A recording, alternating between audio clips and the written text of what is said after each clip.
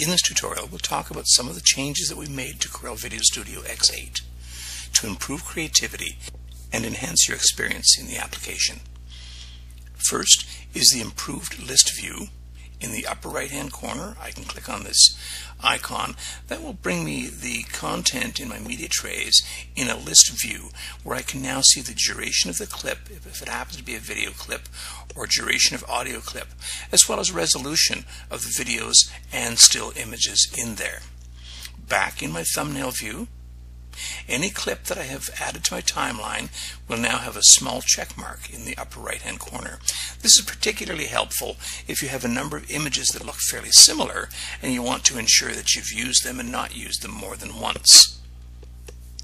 And finally, in my media library, previously in the earlier versions we've had a My Favorites folder. We've now added a My Favorites folder under the effects. So if you have a specific effect that you like to use a lot, we can certainly add that to My Favorites. Thanks for watching.